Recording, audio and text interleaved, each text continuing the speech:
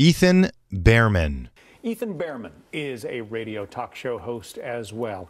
Ethan, you are out there on the so-called left coast. How are the president's actions being received in your media universe?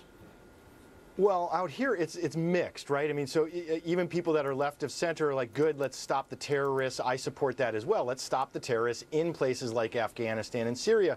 But the bigger concern is one-off attacks like we saw under President Bill Clinton didn't achieve the goal then against the terrorists. So what is the strategy now? What's the big picture? We're not seeing that. We're not hearing that. And so there's some real skepticism over what is the actual end result of these two attacks. Well, Ethan, as you well know, there are some journalists who've been sending out tweets, wondering whether this is the right course of action and sort of decrying the president's change of heart in using military force more than he seemed to be willing to do as a candidate. But if you've got Israel and Turkey, those governments right next door to Syria, they both expressed admiration for the president's action in that cruise missile strike.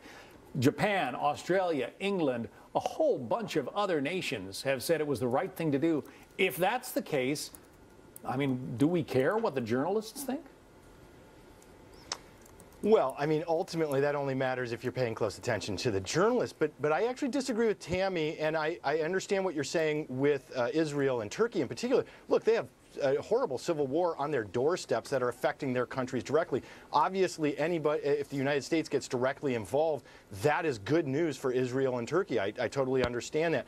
My issue is a singular attack on a singular airbase doesn't do much other than a message, which again, you guys actually have misrepresented what Bill Clinton did. Remember, he sent Tomahawk missiles into Afghanistan as well. It wasn't just the aspirin factory in Sudan that we're talking about. He did 4 separate Tomahawk missile attacks in his presidency, but none of them had the end goal. If President Trump really wants to stop the Syrians, you take all of his air bases out. There are 37 of them. We did it to 1. There needs to be a bigger strategy. We're not hearing that. We're not seeing that. This is just a first step. So skepticism is absolutely warranted. But this is also... Ethan, do you accept the fact that that Bashar al-Assad bombed his own people with sarin gas? And if so, were he to do it again, don't you think the response would be much tougher than it was the other night?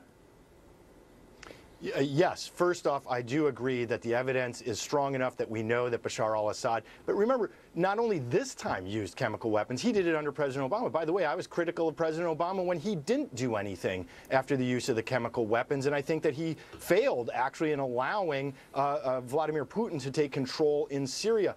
But again, great. I'm so glad that there are people in Syria naming their babies after President Trump. That doesn't change the fact that Bashar al-Assad still has chemical weapons. Russia and Iran are still the ones who are more in control in that region right now. This was only a step.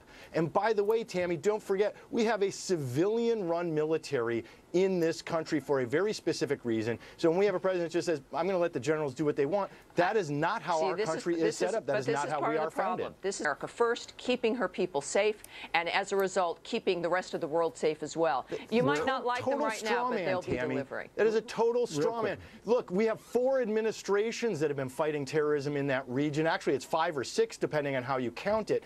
And none of them have succeeded because we aren't committed to stopping it. President Bush took the eye off the ball and went to Iraq instead of finishing Afghanistan. Let's stay focused on the terrorists. We're not going to be able to solve this problem in this discussion. They didn't succeed because they weren't Donald Trump. That's the difference. We have a new man in office. Ethan Behrman and Tammy Bruce. Good discussion. Thank you both. Thanks, guys.